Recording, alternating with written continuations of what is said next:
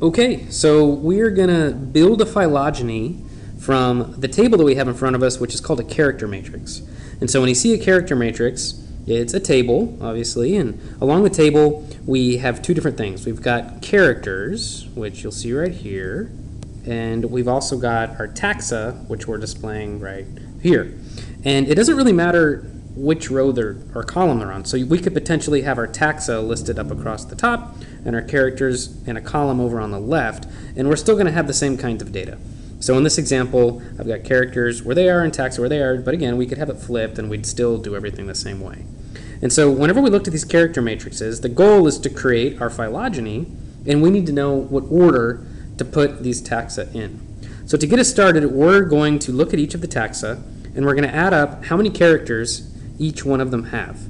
In these character matrix, in this example, the X means they have the character. If there isn't an X, it means it's absent.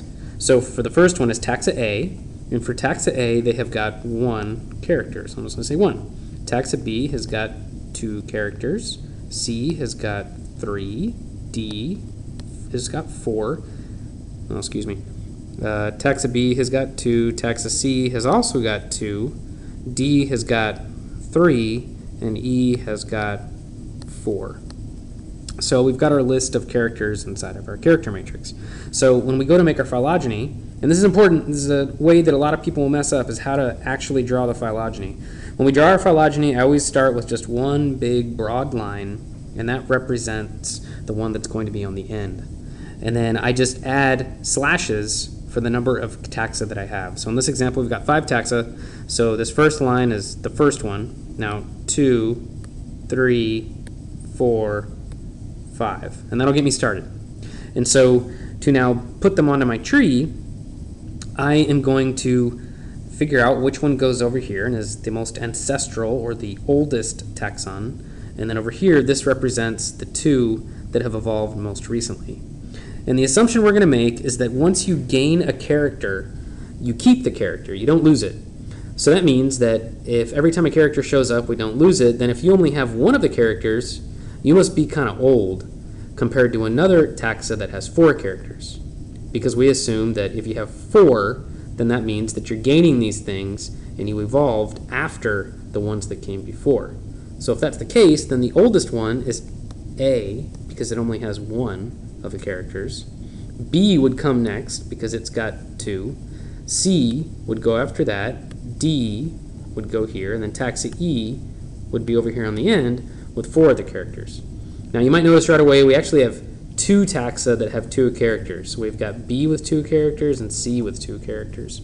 And so I could also do a tree where it's 1, 2, 3, 4, 5, and I've got A at the bottom, and then C, and then B, and then D, and then E. And at least in this example, I don't actually know which one of these is right, because either one would basically say the same thing. So I'd need more information. The other way we could potentially do it is, let's imagine we've already got our tree, and we want to build our character matrix. That's the other way around. And so we've got to look and see which taxa have got which characters. And so the way we read these trees is we assume that whenever a trait evolves, or it shows up on the tree, it's not going to be lost unless we indicate that it's lost. So in this example, character 1 evolves in the common ancestor of this entire tree, which means that every single one of these organisms is going to have character number 1. So I would go over here, and for character number 1, I'd say everybody has it. So I'd put 1s to indicate they all have it. Character number 2 is here, right before B, and here, right before E. So I would say character number 2 is present in taxa B. It's also present in taxa E, but nobody else has got character 2. So I'm going to put 0s to indicate that it's absent. Character 3, I see over here on this branch in the common ancestor of A plus B. That's where we see 3. So that means A has got character 3, B has got character 3, but it's absent inside of C, D, and E. And you might say, like, no, wait, character 3, it's to the left of C, D, and E. So if it's to the left of C, D, and E, that means that C, D, and E must also have character 3. The reason why they don't have it is because it evolves after this branch in the common ancestor of C, D, and E has already broken off. And so 3 is present in A and B, but when it shows up, C, D, and E have already gone a separate way. In this example, character 4 isn't anywhere on the tree, so I would say it's absent in all of these locations, and so I've got zeros. Okay. All right. So the final, or perhaps maybe the hardest example you could be given, is one where you've got the character matrix and we want to build our tree, but then at the same time we want to map our characters onto the tree, meaning that we want to indicate where each of those characters evolve. So to get us started, I'm going to kind of do all the skills that we've just talked about. So I'm going to go to each taxa and I'm going to add up how many characters they have. So taxa A has got 1, taxa B has got 2, C has also got 2, D has also got 2, and then E has got 3. So you can see this is going to be kind of hard. We got 3 taxa that all have got 2 different characters. So let's just get started. And again, you might have to redraw your trees a few times. Sometimes you might change your mind, and that's okay. So I've got 5 taxa, so I'm going to get started with a really simple tree. So that means I'm just going to go 1, 2, 3, 4, 5. And I'm going to see what this looks like. So character 1 is present everywhere, and the only taxa that has it is taxa A. So I'm going to start by putting taxa A right there. The taxa that has the most traits is E. It's got 3 of them. So I'm going to put E over here. Now I'm still left with B, C, and D. So I'm going to start to look and see, okay, well, what do B, C, and D have in common? What's true about them? And the first thing I notice is that C and D have both got character 2, along with E.